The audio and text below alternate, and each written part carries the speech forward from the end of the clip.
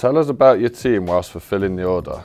Place the completed box in the rectangle before time runs out. You have 3 minutes starting from when you open the box. So I'm doing all 3 of these, yeah? Awesome. So the role of my team is to basically look after the machinery, do all the preventative maintenance, do all the reactive maintenance, and effectively the production staff and the operation are our customer. Obviously we want to be able to provide a world-class service to the outside customers that order HelloFresh. And I literally cannot find half of these ingredients. It proves that I'm not supposed to be working in production, and engineering is definitely the way forward for me.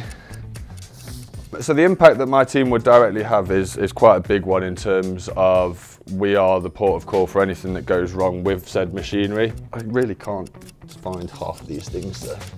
So we could be solving anything from electrical issues, mechanical issues, hard software issues, anything like that. So it could do with coding, it could be a fault finding on PLCs, bearings going, motors going, stuff like that. So the job pretty much varies, and I think that's one good thing about the engineering standpoint is that no day is ever the same.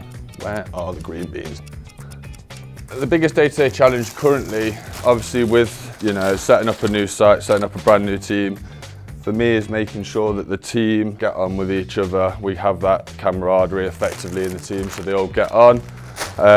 Making sure we have the skill base and the knowledge within the team to provide all the support that we require. If someone wanted to apply for a role here within this team, probably varies from level to level. Someone that's good technical skills, someone with good management and leadership skills, someone that's technically competent in everything that they do, confident to make a decision when a breakdown situation occurs, and the eagerness and willing to learn. Again, depending on what level you go for, be yourself, be confident in the answers you give in. How many is this for? 2p, 3p, 4p? This is more difficult than you actually think.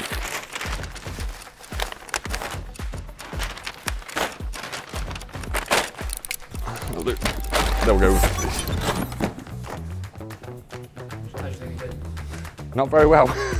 Not very well at all with that bit anyway. Can we find out?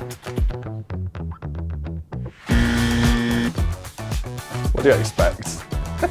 I'm engineering. Can I go back to my day job now? Oh dear. That was quite fun.